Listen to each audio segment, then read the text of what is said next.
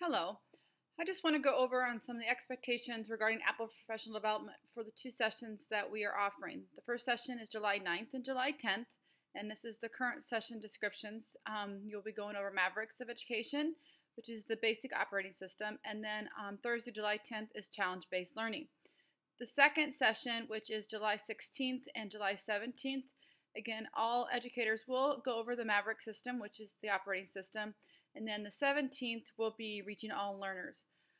One of the expectations that we did as the one-to-one committee is we decided to choose the option of not going over the apps versus some of the ideas of technology in the classroom. Meaning, the reason why we chose challenge-based learning and reaching all learners is to hopefully give you the concept and not focus so much on the apps.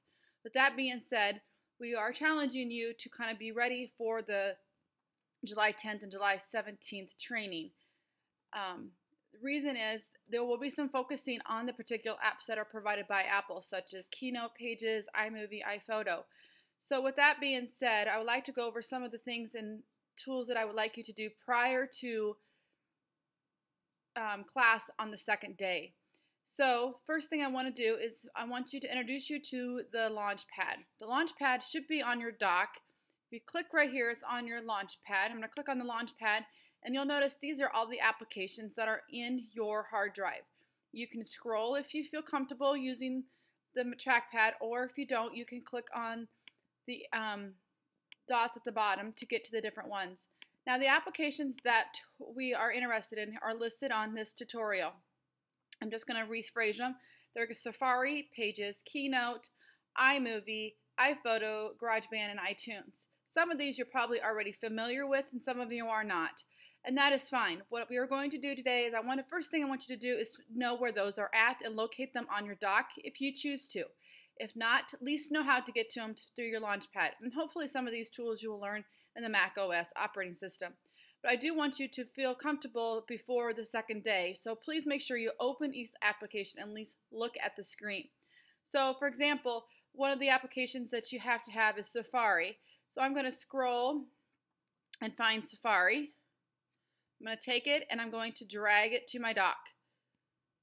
Now Safari's on my dock. The second application on your list, and again this is listed on the tutorial and also on the sheet that I'll provide you, is Pages. I'm going to drag it and drop it. I'm just going to put it in order that I need. The other one is Keynote. I'm going to drag it there. And iMovie. And I'm hoping you're making note of the different icons that are there.